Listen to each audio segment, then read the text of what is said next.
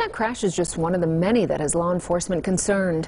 As Jeremy J. Ford reports, police across the valley are targeting speeders and those not obeying the basic rules of the road.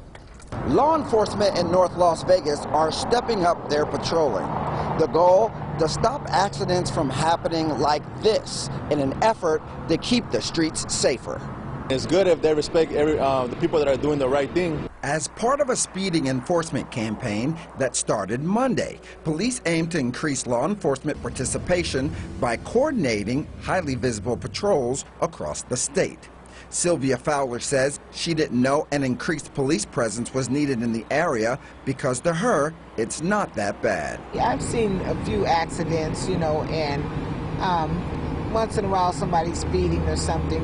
Law enforcement will be looking for speeding and collision-causing violations, providing safety about slowing down and the significance of slower speeds on roadways. A plus for good drivers, says Angel Gomez, who welcomes these safety measures. Yeah, so you got to be careful, take care of our kids, pretty much.